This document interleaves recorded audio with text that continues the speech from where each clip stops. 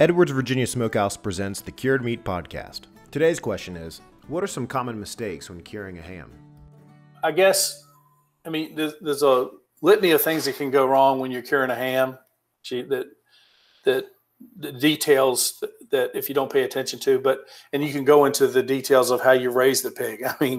I'm not going to go the deep dive on that side so much, but clearly starting with the right breed of pork and the right how you raise the pig has an impact. We've talked about that in the past, but assuming that you're starting with the right pork to begin with, the kill date and cut date and arrival of the fresh pork at the right temperature, oftentimes the delivery of that fresh pork, if you're not paying attention to the temperature and how long it's been between the cut date and the arrival of the fresh pork when you put it in salt, impacts the end result. And you won't know that till you get to the point of sticking the ham to test it. And any kind of temperature abuse or any taking too long to get it to you, we like to get it within 3 days max of the cut date, which would be 4 days from the kill date. Preferably, I can remember way back when we would kill, cut, and have it the third day, which was the best. It would just, the freshness made a big impact on the end result. So once you got the ham,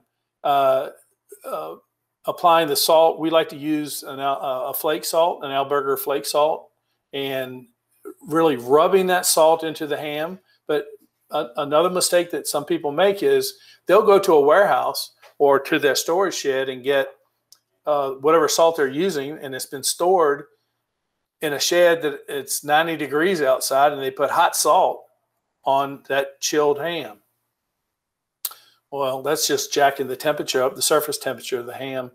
That's a mistake. That's going to cause, again, it's not going to ruin the whole batch necessarily, but it could increase the spoilage rate of that lot of hams that you're using. Applying the salt correctly, which is rubbing the salt on the face of the ham and on the butt end of the ham, and then packing the ham hock end, if it's a cut end where you've actually cut it past the knuckle joint on the leg down to where there's exposed pork, you need to pack the salt in that hock and then pile that salt on top of it before you lay it in salt. And I've seen people get in a hurry and they don't rub it enough and they don't pack the hock. You've heard the term, spare the rod, spoil the child, spare the salt, spoil the ham. Kind of same concept. And then 5 days later, when we resalt, we actually knock that old salt off, put a fresh coating of salt on, and restack them again with making sure that each layer has a good dose of salt on it. On the first salting, just to back up a little bit, we actually apply sodium nitrate on the surface of the ham. We call it the banjo, or the face of the ham. So where the H-bone is, the meaty part on the inside of the hip, you just put, we apply about 3.5 ounces per hundredweight, but it's a pinch, just a pinch of that sodium nitrate. You keep away from the H-bone and you hand rub that sodium nitrate in, and you keep it away from the H-bone, because if you get too close, it'll cause that meat to dry and it'll separate from the H-bone, which will cause a crack. And that crack will allow air to get down in it, which will also cause it to spoil. Again, just little details. If you're not paying attention to it, if you get into a hurry, that'll cause a problem. So then the hams have been resalted, and then the other mistake that I think people make is, when in doubt, leave it in salt longer, which to me makes the hams too salty. I think grading your hams by weight, and hams that weigh we use 17 to 20s, 20 23s, 23 26s, 3-pound weight ranges, and then you figure out how many days you want to leave them in salt. And we have our levels of salt that we like, which we try to target 4.5% when it's done. in a certain water activity, which normally we target a minimum of 18% shrink in the weight of the ham. But if you leave the ham in salt too long, you can get an 18% shrink, but it's going to be briny salt if you leave it in there too long. And I think if you use the wrong kind of salt, I think there's some salts, I can't explain why. If you use some kind of salts, they just taste, it ends up tasting too salty. And, you know, I've seen some guys who go, gee, it's Friday and it's 2 o'clock and we got one more batch of hams we got to wash, but I want to go. It's time to go bass fishing. It's time to go. And they'll say, we'll do it on Monday. And just that extra 3 days, you come back and you wash those hams, or they'll forget. They miss a batch, and first thing you know, they're a week later and they don't get washed on time, and you go to slice them up or cook them, and you wonder why they taste salty. It's just paying attention to that time in detail. Also, each step of the process, in our case, we like the salting rooms to be 38 to 40 degrees. We like equalization to be 50 degrees, 80% humidity. We like the aging rooms to be a certain temperature, 83 to 85 degrees with a 65 to 68% humidity. We really pay attention to that. We don't like to deviate from that, because if we do, we know we're going to end up with a different product. So maintaining your weight ranges of your product, maintaining the same salt, maintaining the temperature ranges consistently, you're going to end up with the same pork that you start with, and paying attention to those details every day, you're going to end up with the same product all the time.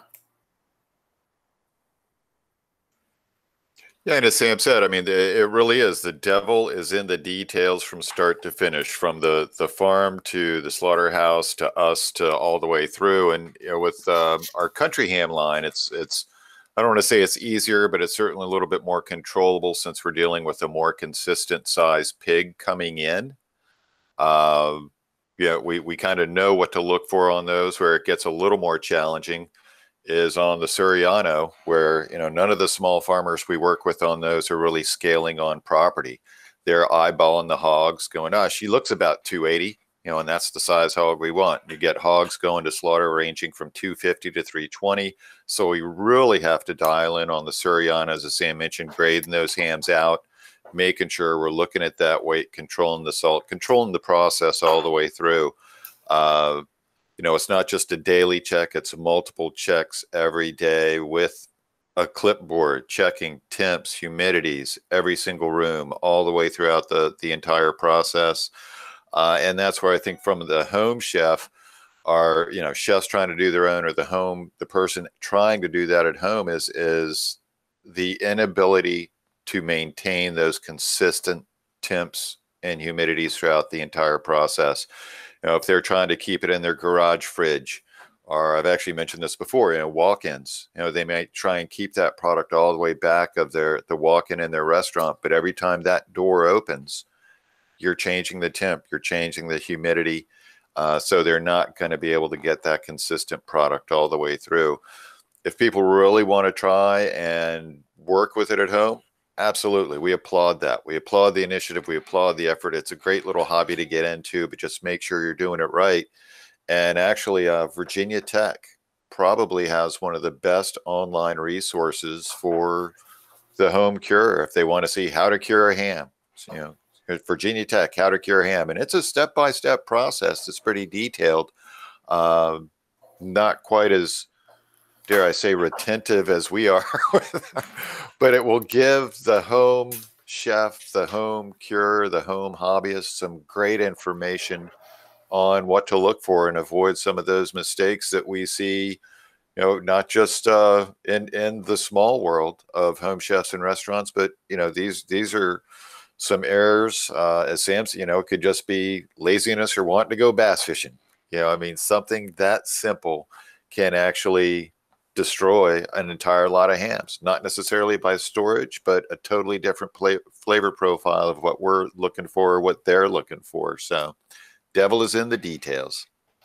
One thing I forgot to mention, the smoking process, which is really important. It normally takes us about a week. Well, on the farm, it may take 2 or 3 weeks because you're not smoking 24 hours a day, 7 days a week. Or if you're doing it in a homemade smokehouse behind the house, so you're probably using hickory wood or oak. And a mistake that I can recall my dad and my grandfather talking about is they would put green hickory logs and they'd try to get the thick, heavy smoke. And if you weren't careful, you get it too hot. So they would always remind me about, when we started this. I mean, as a kid, we used to have smokehouses where we had a 55-gallon drum that we cut half of the ends out of both ends, and we threw the green logs in, threw some kerosene on it, and you'd light it off. And of course, my thought was, well, I want to get that thing really rolling. And nope, you want to keep it low and cool as possible. You didn't want to get too hot. Of course, the hams were hanging way up in the top of the smokehouse. They weren't hanging low, but you wanted it to be like a cool smoke. And of course, now with temperature controlled smokehouses, we can maintain 85 and a really thick smoke. So if you're doing it at home, be careful not to get your fire too hot. And if you have access to green sawdust that you can throw on the logs to kind of chill it down, it makes a lot of smoke too. So that's just a tip that would help generate the smoke and keep it cool.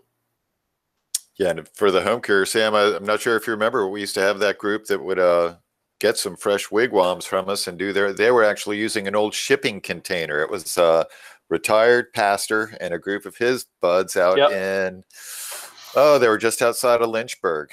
And they were actually using an old shipping container as their smokehouse, but they would smoke them. They would get those from us, just the fresh hams from us, in late January, early February, and go ahead. They 30 days on salt. They would hang them, but they were doing all ambient with screening, but just holes cut in this shipping container. And I actually asked him, I said, how does that go from smoking? I know you can kind of keep the temperature because you're doing it when it's still cold outside, but how about the aging process in a steel shipping container in the summer heat? And he goes, yeah, it gets a little warm in there.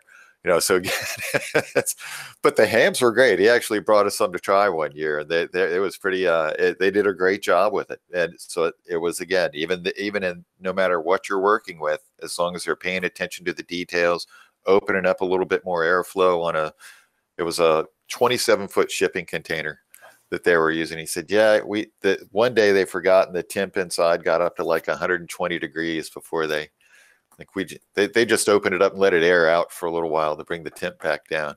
But even that was a good vintage of hams for him. So as long as you pay attention, anything's possible. Got a cured meat question? Let us know in the comments below. Thanks for watching.